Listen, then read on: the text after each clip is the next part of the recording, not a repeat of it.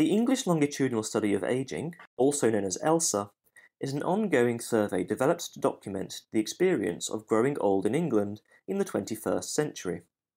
The study is funded by the National Institute on Aging in the USA and several UK government departments. ELSA is a multidisciplinary cohort study that features an extensive range of data from a representative sample of men and women living in England who are aged 50 and over. ELSA started in 2002, and participants are interviewed every 2 years. The sample is also periodically refreshed to maintain its representativeness of all individuals aged 50 and over in England. The main objective of this study is to understand the complex dynamics of the aging process.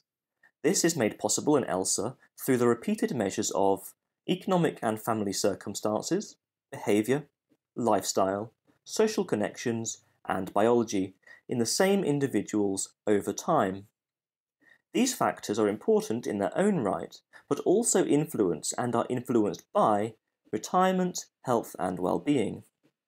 Examples of specific topics within these areas that were considered in designing the study included the following.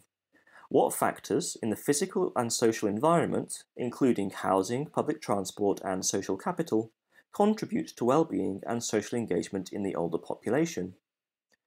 What are the demographic, economic, and health drivers of social exclusion among the old? Findings from the study, therefore, have great use in informing policy and improving the lives of older adults. The sample was drawn from participants in the Health Survey for England, or HSE, an annual cross-sectional survey that is designed to monitor the health of the general population. More than 18,000 people have taken part in the study since it started in 2002, with the sample people re-interviewed every 2 years. To maintain the representativeness of the sample, new participants are recruited from the Health Survey for England. These are called refreshment samples. At present, 9 waves of data have been collected and available for analysis. At each wave of the study, data are collected using computer-assisted personal interviews. Study participants, on every occasion, also fill in a self-completion questionnaire.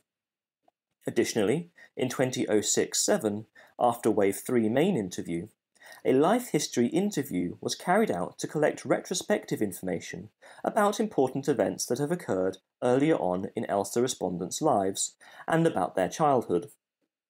Initially, every 4 years we also had a nurse visit, which were completed in waves 2, 4, 6.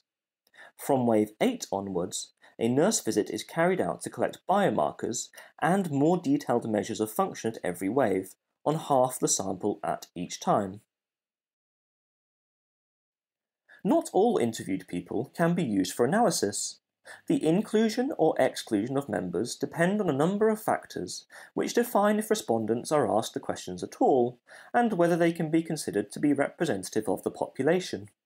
We generally distinguish between core and non-core members. Core members of the ELSA sample are individuals aged 50 and over living in private residences. The non-core members include, for instance, interviews with young partners, who are individuals under the age of 50, whose partners are core members, and new partners in the correct age range who entered relationships with core members after those members were recruited to ELSA.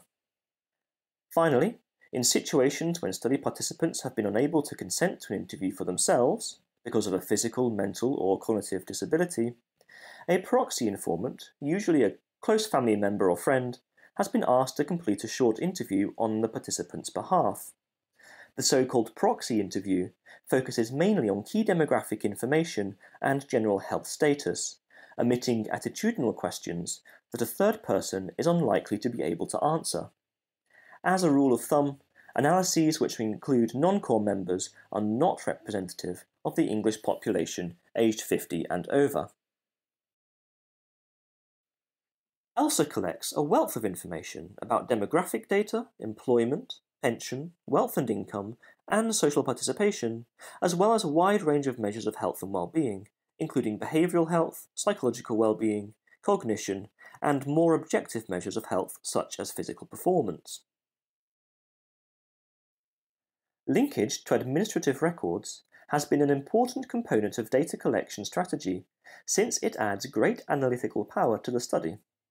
Respondents have been asked for permission to link to official records of national insurance contributions, welfare and benefit receipt, details of any tax credits they may be claiming, hospital episode statistics, and NHS Central Register for mortality and cancer registration data.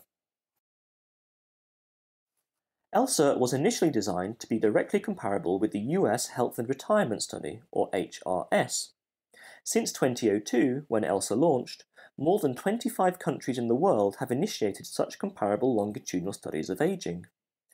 This forms the basis for important cross-national comparisons of the dynamics of health, socioeconomic status, retirement, and well-being among aging populations. Such international comparisons are nowadays also facilitated by the extensive work carried out by the Gateway to Global Aging to harmonise measures in ELSA with parallel measures in other aging studies.